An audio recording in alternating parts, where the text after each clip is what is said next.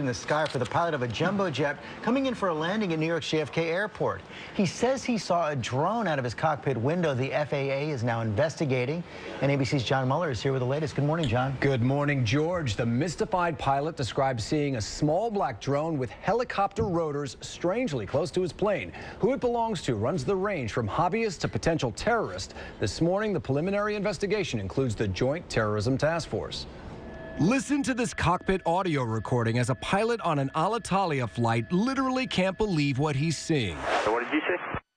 We saw a drone aircraft.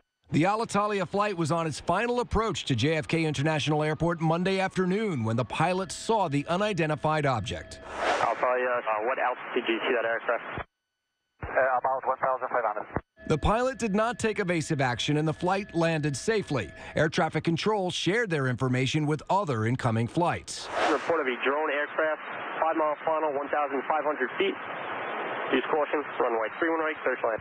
Clear to land, we'll look at the drone. We're slowing to 180 knots, JetBlue 906. Drones are small, unmanned, remote-controlled flying objects. Their non-military use is increasing as new technology makes them applicable for reconnaissance and surveillance.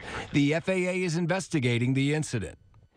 Of course, even if the drone belongs to a hobbyist, that doesn't make it any less dangerous to an aircraft that it collides with. Now, experts say drones will eventually become a day-to-day part of life used in weather and traffic reports, even for finding lost dogs and cats.